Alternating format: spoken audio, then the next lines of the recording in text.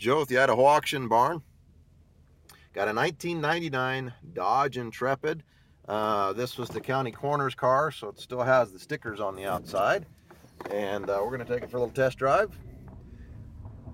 We'll let you know how it runs. They just upgraded. That's why they're selling it. We got 101,576 miles on it right now.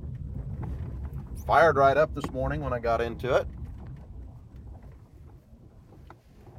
The video you're watching is a 360 video. If you haven't seen these yet, you can take if you're watching this on a desktop computer, put your mouse on the video itself and click and drag, and you can actually look at the interior of this car while I'm driving and talking about it.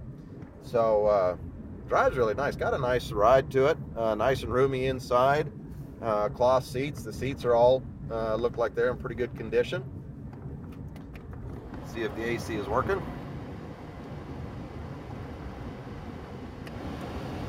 Kind of chilly out this morning, so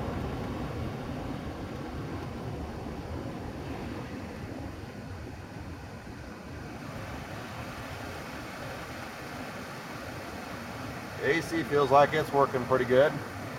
Jump over to hot.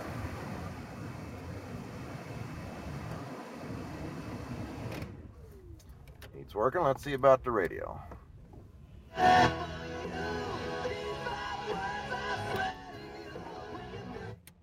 Radio seems to be working. Back windows are both going up and down. Front windows are going up and down. All the door locks seem to be working. So not a bad little car. You might want to take the stickers on the outside off the outside when you buy it. But a 99 Dodge Interepid with 101,576 miles. Do all your bidding at the Idaho Auction Barn online.com.